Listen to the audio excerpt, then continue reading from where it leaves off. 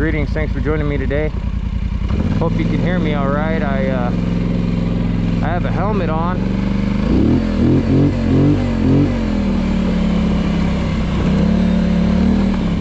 And as you can see, it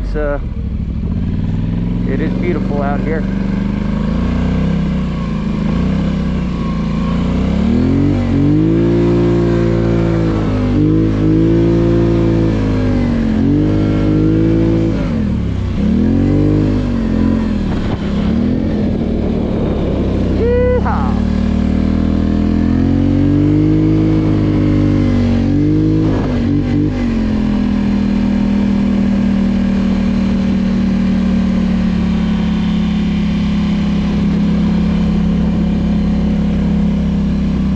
It's 28 degrees out. Absolutely beautiful.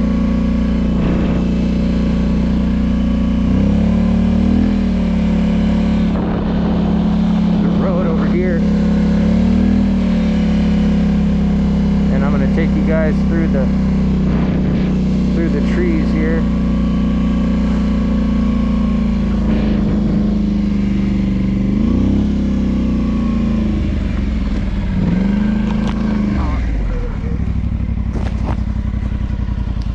Sorry, slipped off my helmet there.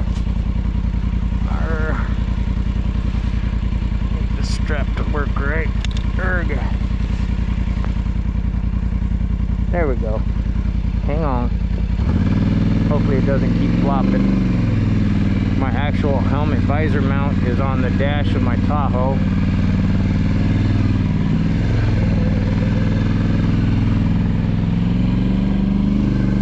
As you can see, it is just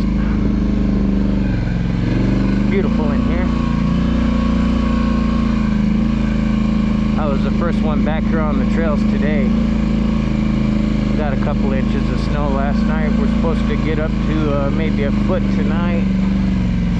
We'll see about that.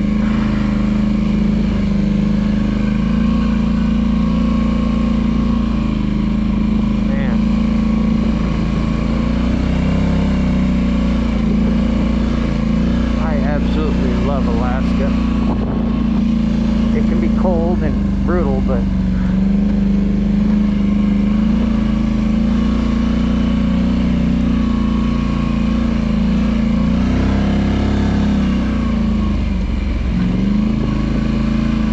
you got days like this just out here. I mean, it's absolutely just amazing.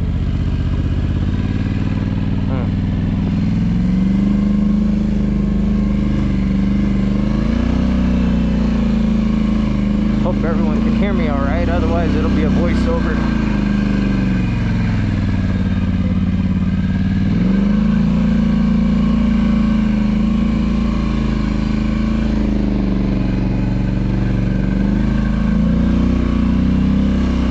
I'm not trying to make anyone motion sick or anything, but there was moose tracks on my way in and I'm keeping my eye out.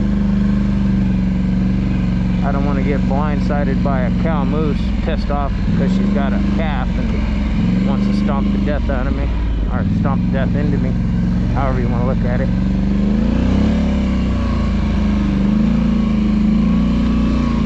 Here's my trail coming in. I think I recorded some of that.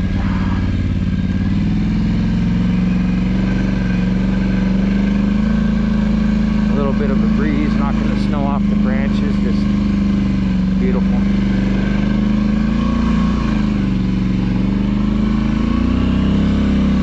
Wow, that is just gorgeous.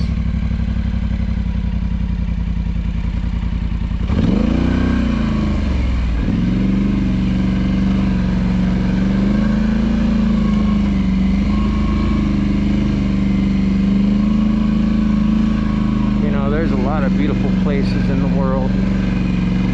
Been to a lot of them, not around the world, but in the United States anyway, but nothing, in my opinion, beats this.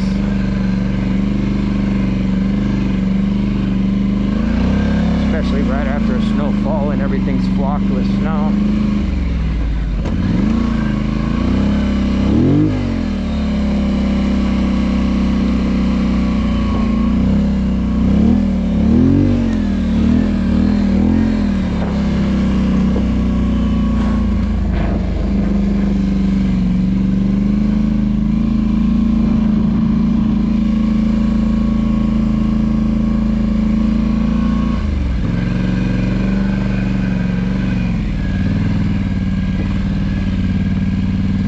Spinning out over here on the way in.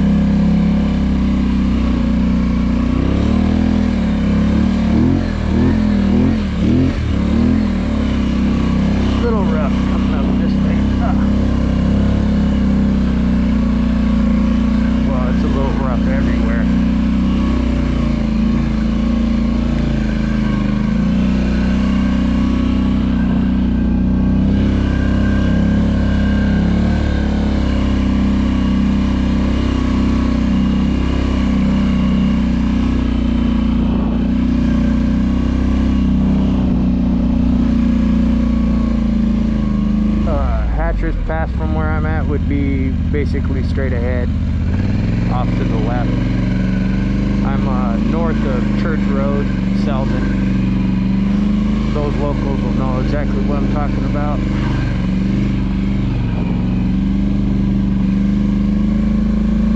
And again, I'm not trying to make anyone motion sick by turning my head a lot, but I'm keeping an eye out for the moose. I figured it'd be a little better vantage point than just mounted on this.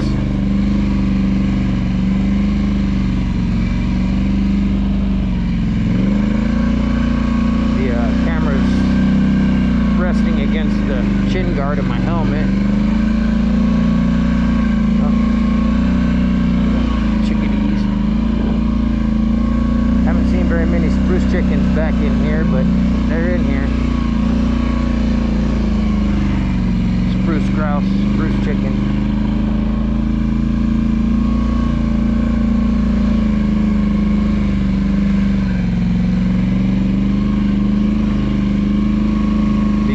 GoPro 10, the battery is too cold. I don't know what the hell that's supposed to mean. This 8's working just fine. But anyway, I gotta share for you guys. It's just I'm getting to a little better place to do it. The sound on this GoPro 8 seems to go in and out, so I gotta go and warm up the GoPro 10. But I didn't want to not get some footage of this beautiful place.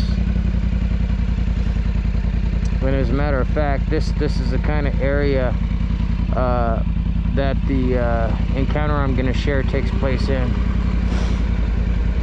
You got a mix of, you know, pine, spruce, hardwood, birch, a few cottonwoods in there, not a whole lot, but similar terrain. The encounter comes from Joe and Carl. About 30 years ago now, they tried their hand at fur trapping, and I'll get into that here in a little bit. Here's the road. This goes right on up to Church, and that way is Pittman, and like I said, Hatchet Pass would be further that way.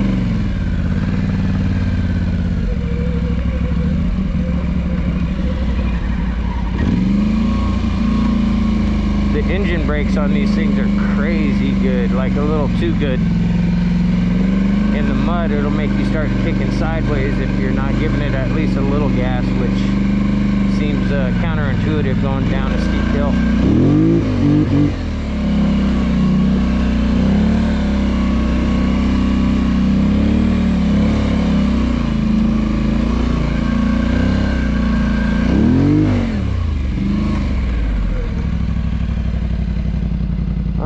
We're about to come out on the road, so I'm going to end this recording, and hopefully the sound sounds good. If it does, you'll know, because there won't be a voiceover. But if there's a voiceover, then you'll know the sound didn't record very good. Just beautiful. Anyway, we'll catch you guys here shortly. Hey, thanks for joining me today. Fred, Alaska, of course.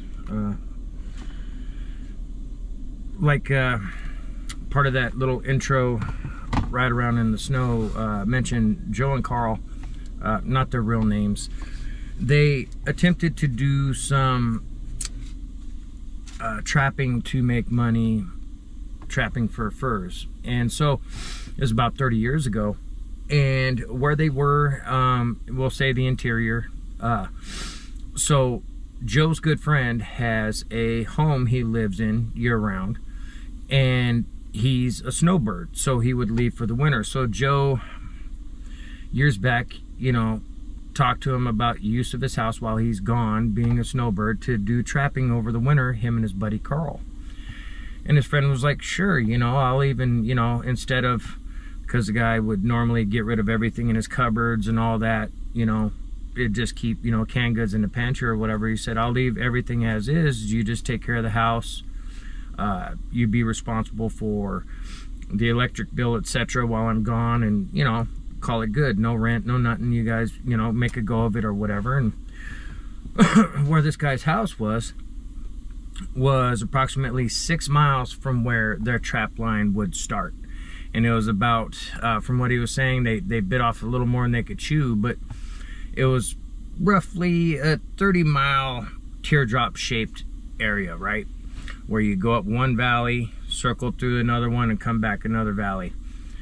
Very ambitious, especially for novice trappers. They knew nothing about setting traps for marten. They had to go and school themselves, talk to some other trappers, you know, all that kind of stuff. So they get into it, and they're about a month in, and it's kind of hit and miss. You know, they're the learning curve on, you know, proper baiting and proper set, and, you know, all this stuff. You know, they're going through the motions. For the first month, it was, you know, hit and miss, and they were having some success, which was allowing them to continue and feel comfortable continuing. And so about a month in, he said, him and Carl, they were using this little Skidoo Tundra, right? It's like a 340 or a 440cc, little workhorse snow machine. And what Carl would do is leave before Joe and go and run the trail if it had snowed to make sure it was packed and whatnot. And what they would do at the beginning of that teardrop is Joe would get off on foot and start walking one way with a duffel bag and, you know, some other stuff to rebait traps and reset them. And Carl would start on the snow machine to wrap around, and they would meet somewhere along the way. Now, Joe at the time was a little heavier set, and he was trying to lose weight. And so his idea, you know, hey, there's no bears out to worry about, just moose. So he, you know, he had a pistol for protection from moose and a small caliber rifle, basically a 10-22, for any animal still alive in the trap if he happened to come across them. So Carl drops him off this day. Now, Carl is a lot taller than Joe and used to wear this one-piece huge black snowsuit, right? And wore a black helmet and black face mask. So he looked like a big black figure, you know, in the peripheral. I believe he said Carl was 6'4". So he's used to seeing tall, black, dark figure. Carl is what he was assuming. So just keep that in mind, because it becomes relevant here shortly. So about a month in, Joe gets dropped off. Carl takes off to go and check the sets on this side with the snow machine and the little sled, and Joe starts on foot. And so as he's going along, so my last video, everybody's like, she's so pretty, you know, why did she say? Sorry about that. Stupid phone. So Carl takes off. Joe's on foot. He makes it, he said, probably to the 5th set. And he wasn't hearing the snow machine, so he knew Carl wasn't close yet. But as he was going along on the 5th set, he was checking. They happened to have caught a little marten, and he got it out of the trap. It was frozen. He threw it in the duffel bag, reset it, and was doing his thing. And out of his peripheral, he notices a big dark figure way off in the distance, and figured, oh, well, Carl must have already made it around and stopped the snow machine and went on foot to check some stuff himself. That's why I'm not hearing the snow machine, but that's Carl over there, right? So he continues on, and there's, you know, they don't have a whole lot of sets out. They just, you know, they were novices. They, you know, they were just kind of spitballing it as they went along. Well, Joe said once he got past, not the following trap, but the one after, he notices this dark figure again out of the peripheral and looks. And all at the distance, you know, it was a few hundred yards, all he could see was this dark figure going in and out of the tree line on the opposite side of the little valley there. And he's trying to figure out what is Carl doing? You know, okay, let me continue what I'm doing. I'm gonna go meet up with him, make sure he's okay. I don't want him to get lost. That's my buddy and whatnot, right? So he goes on, he does a couple things he has to do, and he knows it's, you know, a good quarter mile or better to the next trap. So he kind of trots along, gets back on the packed snow machine trail for easier traveling, because trust me, you get out in this stuff, you sink. You know, even with snowshoes, it's not guaranteed that it's easy travel at all. So he's going along, and he starts calling out, hey Carl, hey Carl, hey, hey, hey, and this figure stops, and it's a couple hundred yards away. And he's like, hey, what are you doing? Get on the trail. You know, I don't want you getting lost in the woods. This thing just, he figures Carl ignored him and then went off into the trees. And he's, what the hell?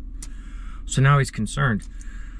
So trapping gets set to the side, and Joe's walking down this packed snow machine path towards the direction where he saw his buddy Carl go off into the trees. So he's sitting there going, hey, hey, hey. He's yelling and yelling. He's like, what are you doing, dude? Get out of the trees. Are you okay? What happened?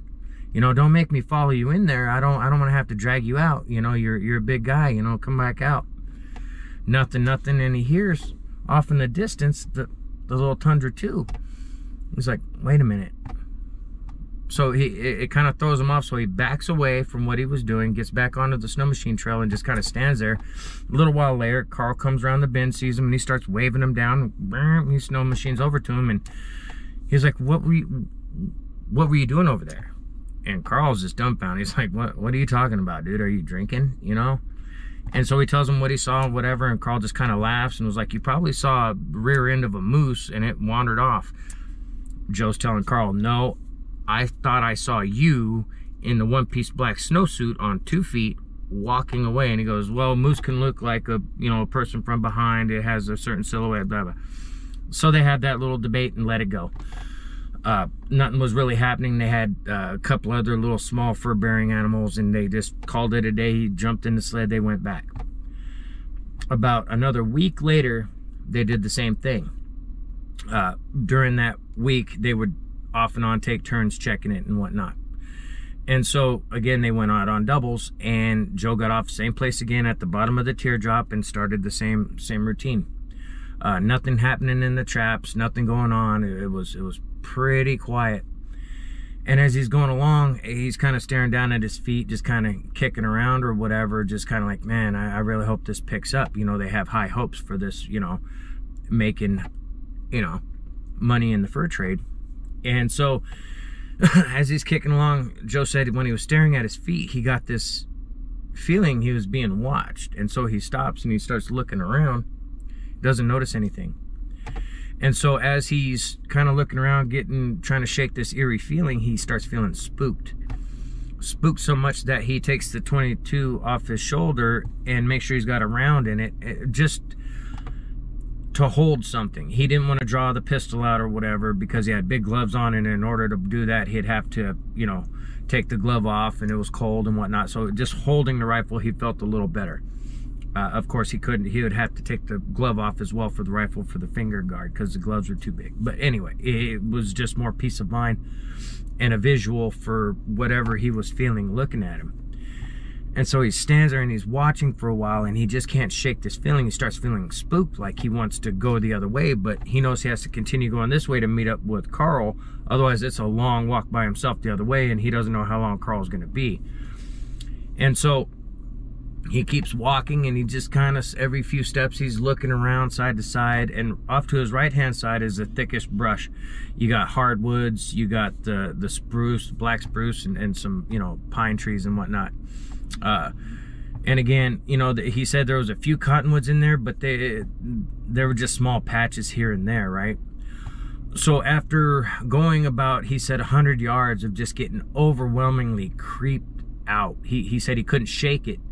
And so he took his glove off and started screaming, "Hey, I'm here," and then shoots once in the air with this 22, just to make noise. He needed, because it was so quiet, and he needed to break this mental, like, fear that was gripping him, and he figured a gunshot would just kind of reinvigorate his confidence. You know, I'm armed, and whatever's out here is just, you know, they'll know I'm armed. So, you know, he squeezed off that round, and a moment later, as he's trying to get the glove back on and not drop the rifle in the snow,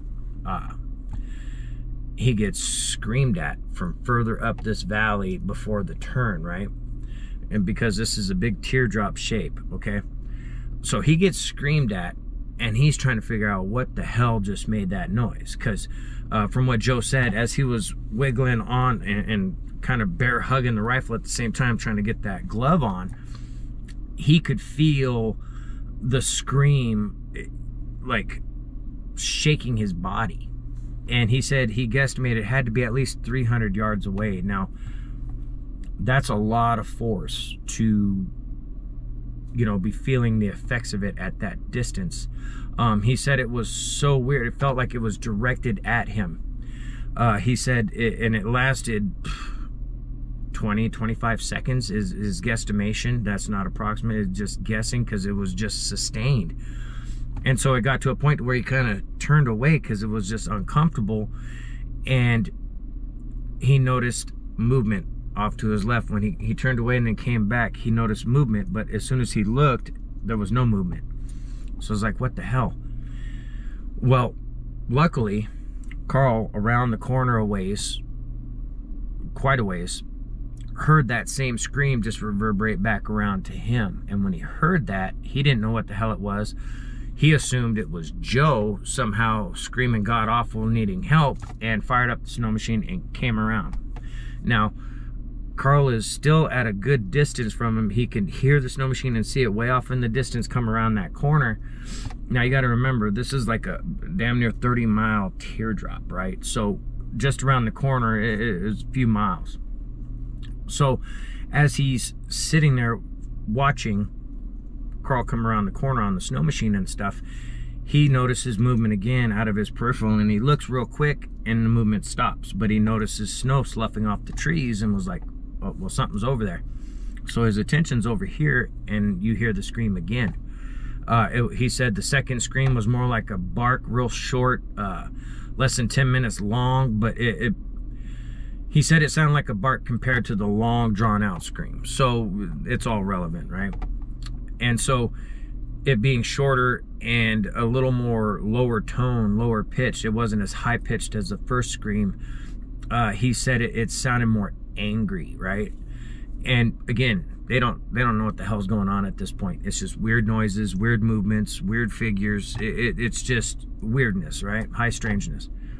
So he focuses back over to where he saw the movement, and he notices this dark figure about 70 yards away, just right inside that opposite tree line, kind of doing uphill a little bit, come downhill, go uphill a little bit, come downhill, and it's moving at a pretty good clip. So he's watching it in between the trees as it's going along.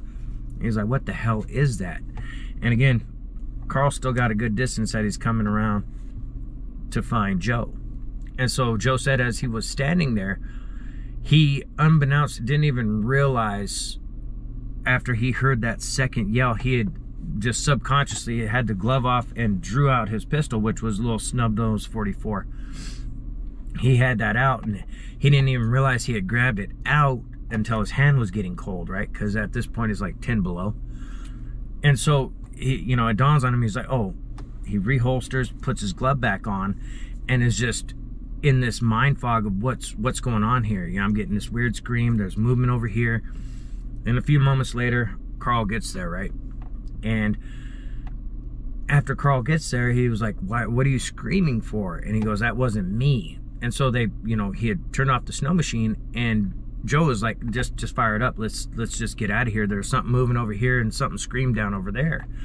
Carl's like, yeah, that's why I came. And Carl's curious. Carl's looking around him, you know, like, what's going on here, Joe? You know, is this a prank or something? And he could tell by Joe's body language, Joe wasn't playing. But Carl was trying to see what Joe saw, like trying to put eyes on this thing to determine what was really happening. Well, according to what Joe said, Carl happened to look off, because it would be Carl's right and it was Joe's left when that figure was moving up and down the hill. Carl turned and happened to have seen something. And when he saw it, he had the kill switch down, but he's sitting there pulling on this thing, looking over off to his right, pulling, and then he stops and he points over and he goes, this, and then he notices the kill switch, pops it up, fires it up, and he's pointing, getting Joe's attention, pointing off to his right. He's like, it's over there, and then knocks Joe out of the sled, because Joe was standing up in the sled trying to look what he was doing before he sat down. Well, Carl guns it, and Joe basically tumbles out of the sled, and Carl takes off. And immediately Joe starts screaming, hey, hey, hey. Carl hears it. It's about damn near 50 yards away at this point, and Joe's trying to catch up. Well, Carl's looking back, telling him, hurry, hurry, hurry. Unbeknownst to Joe, off to Joe's right-hand side as he's catching up to this sled, this thing came out of the woods a little ways and is running just beside the tree line, almost parallel with them at this point. Doesn't know it at the time. Carl tells him later, but he jumps in the sled and Carl takes off, and Joe started looking around, and by that point this thing had already cut back off into the woods, so Joe didn't see that aspect. He was filled in on it later. According to what Joe said, that night when they got back to their friend's house where they were staying as their home base for this little, you know, fur collecting adventure, Carl was very somber and like deep in thought, right? And Joe was like, hey, this is what I saw, there's something dark moving, and Carl just kind of nodded and wasn't saying much. And that's unlike him, is you know, from what Joe said. Normally Carl's kind of a goofy guy, likes to joke around a lot and just say silly stuff on a regular basis. So, you know, him being very somber and quiet, Joe could tell something was off with him. And he asked him, well, when you were pointing before you knocked me out of the sled, what did you see? And he goes, it was big and it was looking right at me. And he goes, well, what was it? Was it a moose? What, you know, because obviously middle of winter, it couldn't have been a bear. And Carl commits to telling him, well, it looked pitch black, but I could see the glint of the light in the snow in its eyes. I could tell it was a living being. The eyes, all I could see was the glint. I couldn't see any color. It was at such a distance, it was silhouetted in trees, I really couldn't make it out, but it was looking right at me, and that's what freaked me out. So Joe accepted it. They're reevaluating their fur trapping adventure, right? And so after they talked, they said, let's sleep on it, let's make a determination the next morning on whether we're just going to hang it up and just call it good. We don't know what the hell's going on. So come the next morning, they're eating breakfast, and Carl's like, we need to forget about trapping today, take the snow machine and sled, let's bring some provisions, let's go find out what this is. Maybe it's other trappers, and that's why we're not getting our furs. Maybe they're basically hijacking our furs unbeknownst to us, and we're coming back and checking empty traps because they had already gotten to them, you know. Joe's like, well, that doesn't make sense. That's a lot of effort. We'd see their tracks. And, you know, Carl's like, no, if they took a spruce bough and swept the snow, and so Joe's like, all right, we'll go check it out. So according to what Joe said, that next morning, Carl was real apprehensive. Carl didn't want to be the one driving the snow machine. He wanted to be with a high caliber rifle in the sled. He did not want his hands occupied by the handlebars of the snow machine. Joe's like, okay, no big deal. Well, they take off and they're going along, and this is just before light. So you got to understand, middle of the winter, it doesn't necessarily get daylight like you think. There's ambient light and snow. And so, gosh, I'll have to get you guys some visuals on that when I can. So it's kind of hard to explain. So you got all the white snow reflecting the ambient light, so you can see tree lines, you can see, you know, the trail in front of you quasi. It's not pitch black, right? That's all I'm getting at. It's just not pitch black, but it's not super bright out either. Anyway, it's hard to explain.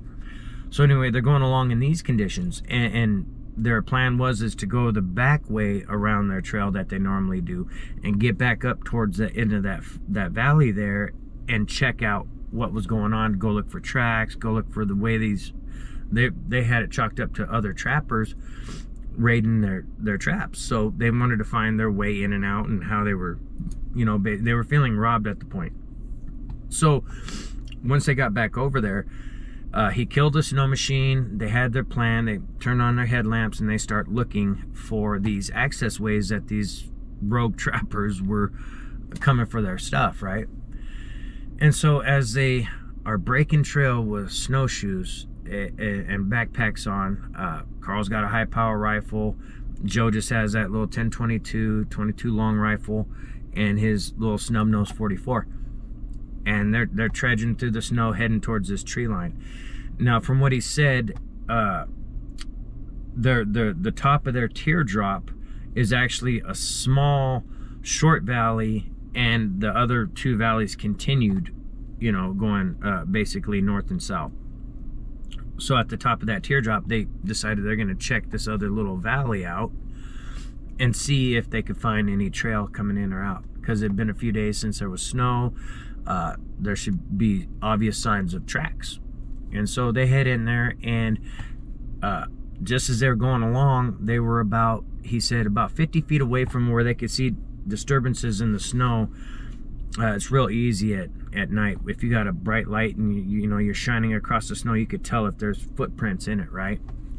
And he said, we noticed these tracks at a distance, and we figured, aha, there's the trackway. So as they cleared half that distance, 25 feet is all they got, and they were screamed at. The scream, he said, sounded like it maybe 75 yards away, but he's really guesstimating. And he said it was so loud that it was very uncomfortable. He said they were shook immediately. Carl was in the lead, or quasi in the lead. They're kind of offset from each other, but he was still in the lead. And the first thing Carl did was start yelling, we're here, we're, you know, yada, yada, yada. We're trappers over here, you know, quit stealing from us. Not knowing what the hell was really going on. He was just giving something back to the scream. It was like a nervous energy response from what Joe said. So they immediately start backing away because they hear this deep guttural growl going on at the same time, and they're like, oh shit, you know, what is this kind of deal? So as they're backing away, Joe had fully turned around and was trying to beat feet back to their packed trail, and they had a little ways to go to get there. And Carl was walking backwards. Now, remember, they got on snowshoes, so that's not an easy task. So Carl is walking real wonky, trying to backstep, and it's moving real slow, but he can't stop looking that direction. Joe gets a little distance from him, turns around, and just with this headlamp, he said it was probably 100 yards, and it was beyond the viability of his little headlamp, but there was enough light where he saw the glint of eye shine. And it was red eye shine in the tree line. And he's like, Carl, over there, over there. And Carl had a brighter light attached to this high power rifle and beams over that way. Now, when I say attached, it's not like a Picatinny rail combat sight type of deal. No. He had a little contraption with an old school mag light with the 4 battery deal on the bottom of this high power rifle. It's nothing high tech. He just had a better light and clicked it that direction, and this eye shine lit up. Well, they were immediately taken aback because they saw the initial eye shine real big, real bright, and back behind, off in the distance, they saw a single eye shine kind of doing this number from behind a tree. They turned around, that's all they needed, and they backed out of there, right? So when they got back to the snow machine, they were sitting there talking about what they saw. Not that far of a distance. They could clearly see where they just were when they were eye shining this thing just out of view, right? It would be just kind of quasi around the corner off to their right. They're sitting there talking, and they're like, that's not a rogue trapper stealing our shit. We're done trapping. So they start, well, okay, we got X, Y, and Z invested in all these traps. We'll just go back, wait a couple days, and come clear our gear out, right? And so as they're talking, they'd realize we should probably go, because they started hearing weird noises. It sounded like something was moving in on them, but they couldn't really tell because of the hush of the snow, and it was just real eerie. So they just jumped in and called it a day. 3 to 4 days later, as they got their courage back up, because they're still shook from the screams and the weird eye shine, and they still hadn't had a full-on sighting. They saw figures, but it was all, you know how people, they just want to dismiss it in their own mind, so that's what they chalked it up to. So as they go back out, they are hyper paranoid. So Carl stood guard with the high-powered rifle while Joe would run over, undo the trap, unwrap it, do what he had to do, throw the trap in the sled, and they go to the next one. So they had a count, and they had little flags on each of the trees. They had all these little marten sets and other sets, for lynx, wolverine, whatever. And they were going through methodically doing their thing. And they got about to the halfway point, and in the wintertime up here, you don't have an extended amount of daylight, especially middle of the winter. You're dealing with 3 to 4 hours, and up in the interior, maybe a little less than that, roughly, give or take, of actual daylight. The rest is like dusk or pitch black, unless, the ambient light, there's, reflecting off the snow, but nowhere you want to be. So they get about to the halfway point, and Joe said when they were at that halfway point, Carl was smoking a cigarette and was just sitting there, kind of looking around because it was quiet. They were calmed down. Well, there was a short distance. They had a marten set, and then they had like a lynx or a wolverine set about 50 feet away from that one, right? So Joe was going over to check the set, and they had a wolverine in it, right? But it had just been buried by snow and stuff. So he dug it out. He was doing his thing. He had to come back over and grab a small little hatchet to break it free. And as he was transferring it back over to drop it in the sled with the traps, they hear that low growl, but it was off at a distance, and they're like, okay, where'd that come from? Well, it just so happened at that top of that teardrop, they're in a little, I wouldn't say box canyon, but a little tight valley, real small. It was coming from somewhere, but it was at such a low tone, they couldn't pinpoint exactly where. So now their heads are on a swivel. Joe's got his glove off, he's got his 44 out, Carl's got his, the rifle ready. They're looking around, and he said this thing wasn't worried about them at all. He said it did not fear their guns, it did not fear them.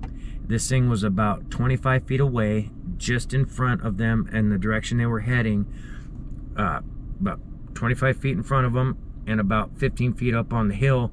It stood up, and they didn't notice it, but it blended in seamlessly. It stood up and walked, looking right at them as it crossed the path and went up on the other side, growled again, and then walked away.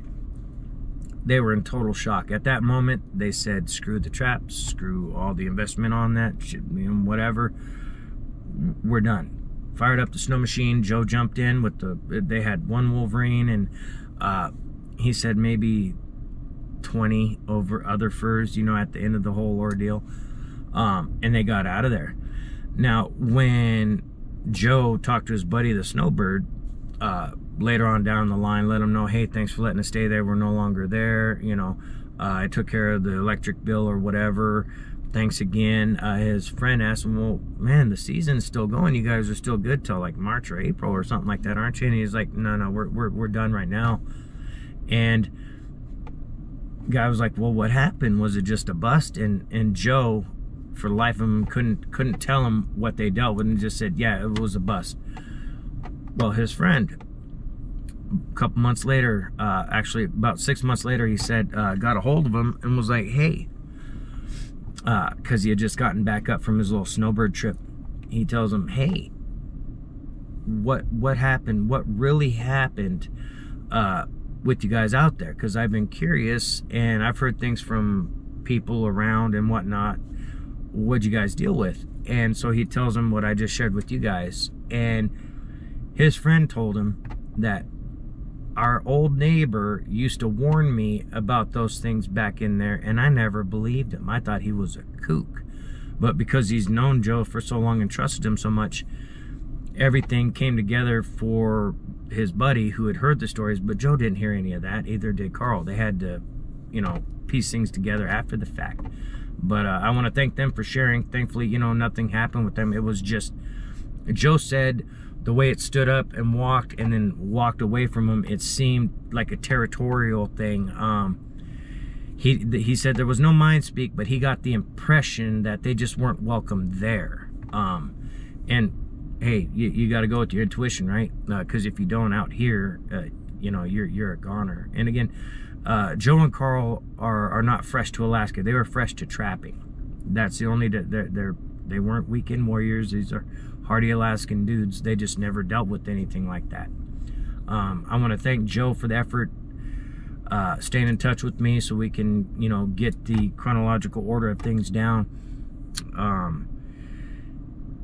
This happened approximately 30 years ago. His good friend Carl was killed in an auto accident about 10 years ago, somewhere down in the States. R.I.P. Carl. So anyway, I want to thank Joe for sharing that. He got a little emotional, and I don't blame him, you know, speaking about his lost friend. Been there, done that. But thank you, Joe. Thank you guys for joining me, and we will, let me see, am I forgetting something? I don't think I'm forgetting anything. Anyway, if I remember, I'll save it for the next video. Anyway, thanks for joining me today.